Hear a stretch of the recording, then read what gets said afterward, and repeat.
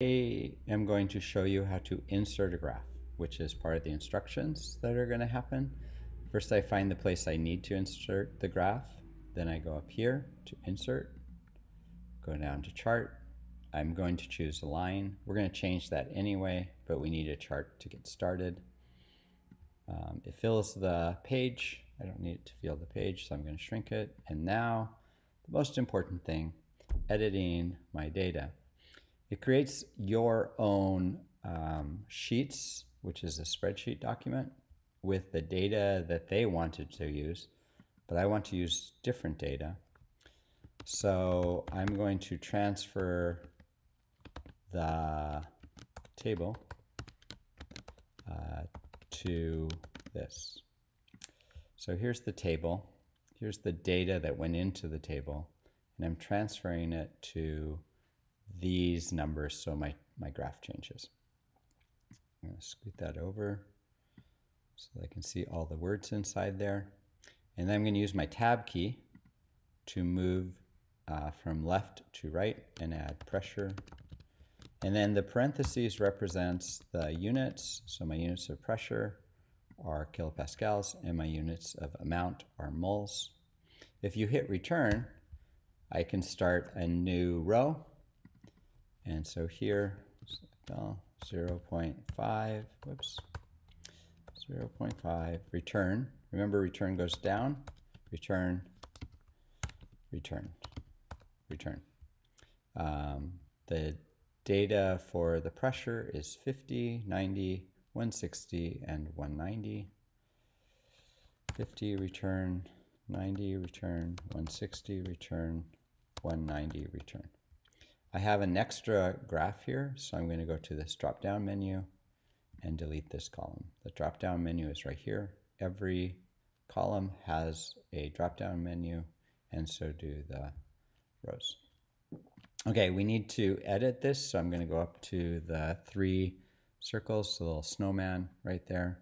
Go to Edit Chart, because it doesn't have all of the features I would like. One of the features I would like is to use a more scientific one. Honestly, you could click this and things would work out pretty well, but let's actually go through all the steps. So I don't want line, I don't want area, I don't want column or bar or pie graph. I want a scatter plot.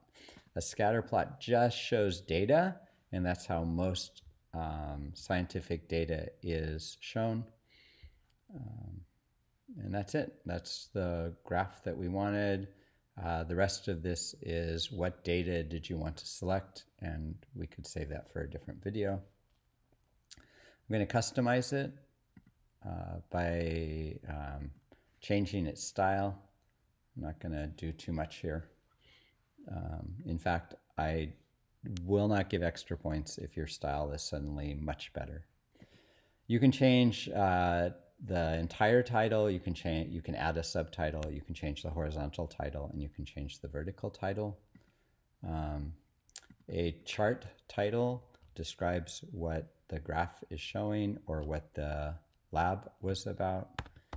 The change in pressure as the amount, let's lower the amount of gas changes. And that automatically gets put in there. We're now going to change the horizontal axes.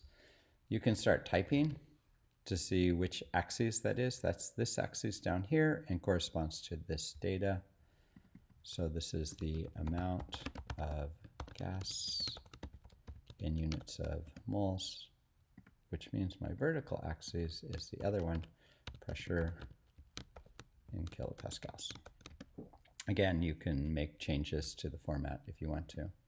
The subtitle is to add information about, more information than would fit on the title, from the reaction of Mg and HCl. So you could add a little more data, a little more information to the title. The next one we want to do is we want to look at the series. We can change the color of our points. their size, etc. But most importantly, we want to add a trend line.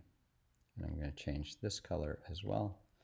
The trend line represents what the data could look like if your results were absolutely consistent. The R value shows you how consistent your information was. The closer this is to 1, the better the fit of the points to this line. That is, they should all line up when it's at 1. And that's important. The legend is where am I going to put this information? So I can put, I don't need to show you that information. It wasn't that helpful. Instead of the top, I could put it on the bottom. I could put it inside the graph. And in this case, I'm going to put it inside and move on. The horizontal axis is sort of limited to our data. And what I'd like to do is I'd like to expand it.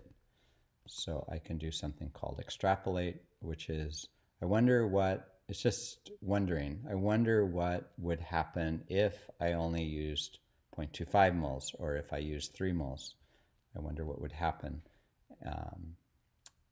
to my information. And so my graph should tell me that. I need more information on top, so I'm going to click my vertical axis and I'm going to ask it to show everything up to 300 so I can see what's happening to that trend line. So you can show how big the graph is so you can get more information than your actual lab data showed you. And then finally, the number of lines on here is kind of limited. So I'm going to go to count, and instead of that, I'm going to put in 6. And that happens to be good. Let's see what 7 does. And 7's even better. I got a line at the bottom. And the minor is how many lines do you want in between? I just want 1 line to happen in between. The minor lines, see, are in between the full points, and the major lines are connected to the numbers on the graph. So I'm going to undo that. Come back up here. I'm going to do the same thing with the horizontal axis. Just going to switch it to count and do 6. And those numbers aren't good. What if I did 5? Those aren't good. What if I did 7? I'm just clicking and typing the numbers in. There we go. That's easier to read. And then I want to put 1 in between. Actually, 3 may be better. So now I have 3 minor lines in between. Let's show you those colors again. So those are the minor lines, and my major lines, blue.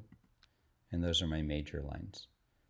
And so that the major lines are connected with a number, and the minor lines are just in between and sort of estimated. Undo, undo, undo.